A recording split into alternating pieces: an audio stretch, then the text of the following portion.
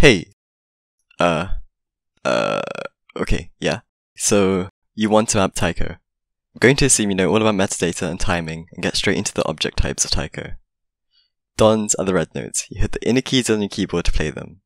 Cats are the blue notes. You hit the outer keys on your keyboard to play them. Finishers are larger versions of these notes where you hit 2 keys instead of 1 to play them. Sliders or drum rolls are these yellow bar things where you mash either key on your keyboard to play them. Spinners are these icon things where you mash Don and Cat consecutively to play them until the number in the middle runs out. You can switch between these object types in the editor by pressing the 1, 2, 3, and 4 keys. You can switch between cats and dons while in the circle option by pressing R, and between finishers and non-finishers using E, although these don't show up in the timeline above. Okay, so now you know how to place the notes in the editor. Where do you place them according to the music? Taiko mapping is based entirely on pitch.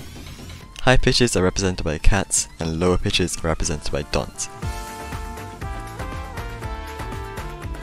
Finishes, on the other hand, are used for emphasis on sounds with more intensity, mainly during cymbal crashes or in the beginning or end of a section in music. Drum rolls are usually used for held notes which can't be improvised otherwise.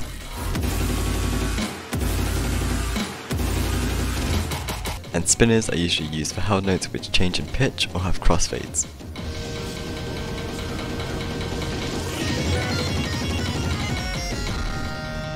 Knowing this, let's map a ki section.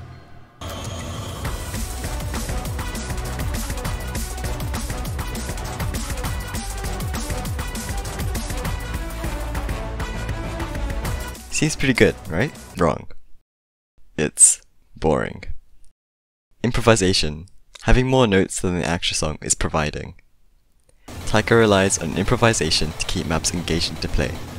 If songs are mapped to represent the music as accurately as possible, it would either be too boring or too complex for the player base to play. It's to the point that mapping completely accurately became the gimmick of one of the most controversial maps ranked of last year. This part of the ranking criteria is where most beginners fail. They don't know how to improvise, and most end up sticking to simple songs to make 1 or 2 star maps that represent the music accurately, but avoids improvisation altogether.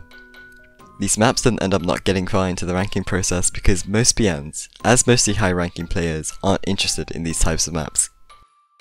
However, improvisation is very simple to learn. All you have to do is play the game.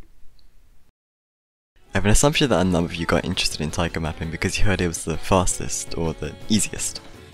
In Pichevant's video about Taiko, he said himself that I've never seriously mapped Taiko before. I've never played it even, but I mean, who's to say you need experience playing to know how to create a map? I do. Without actually playing the game, you will have no clue what patterns are and aren't comfortable to play, and in the long run you have no control over the intensity of your map. This ruins flow and limits your creative output in Taiko mapping by a lot. For example, take a look at these 2 patterns. Can you tell which one is more comfortable? Or take a look at this. Or even this. If you can't tell, learn. Learn what is and isn't comfortable by playing the game mode for yourself.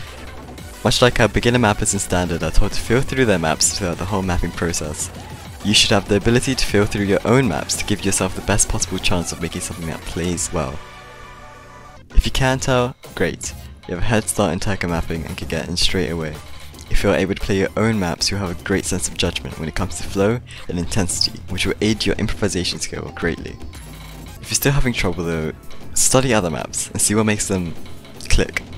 Like here, take a look at this map and think about why the mapper has mapped it in the way he has.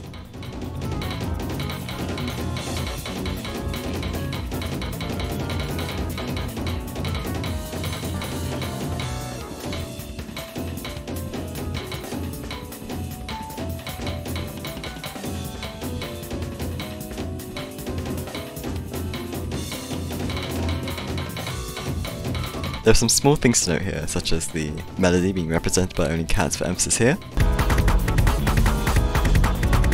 a long stream here to represent held notes of the piano, and a small rest here to emphasize the introduction of a symbol every white tick. But what's most important, and something I want to bring your attention to, is this section.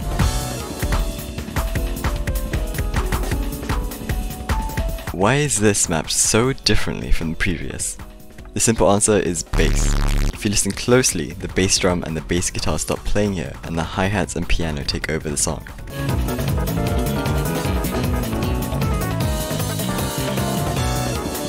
The drum beat in a song is the essential tool that gives improvisation its structure. The repetitiveness of the drums gives room for improvisation by adding these ad-libs to the beat of the previous section. So, no bass drum means no improvisation. Therefore, in this section you're left with only the piano being mapped with no improvisation at all.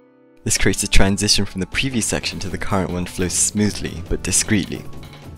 A good way to start improvisation as a beginner is to map the drum beat first. Dons should be used for the bass drum, and cats should be used for the snares. This is a good way to know when to put improvisation and when not to, and helps on the accuracy of musical representation. Using this, you can turn this into this. It's important to note that improvisation should be based around the melody of the song. The purpose of improvisation is to emphasize the song itself. For example, take a listen to this song.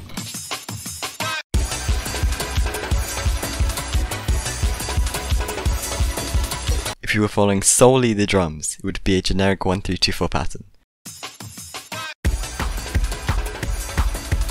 However, the melody of the song has notes and blue ticks, which don't fit this 1-3-2-4 pattern.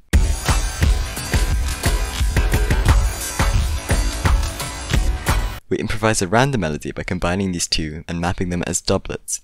The first cat represents the hi-hats, while the dons represent the melody.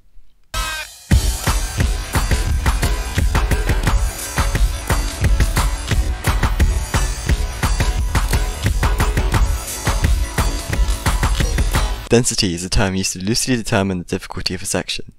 High density means there's more notes in a smaller time frame, and vice versa. A calm section of the song shouldn't have the same intensity as a very intense part of the song.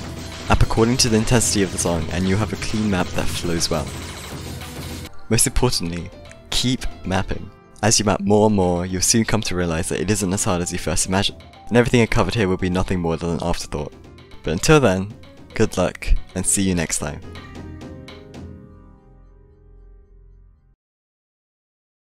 It's not as easy as you think. Just because, this is gonna sound so mean, just because you can go into the editor, pull up a song, and map the notes to it accurately doesn't mean that you have a good map. You have to, it's really difficult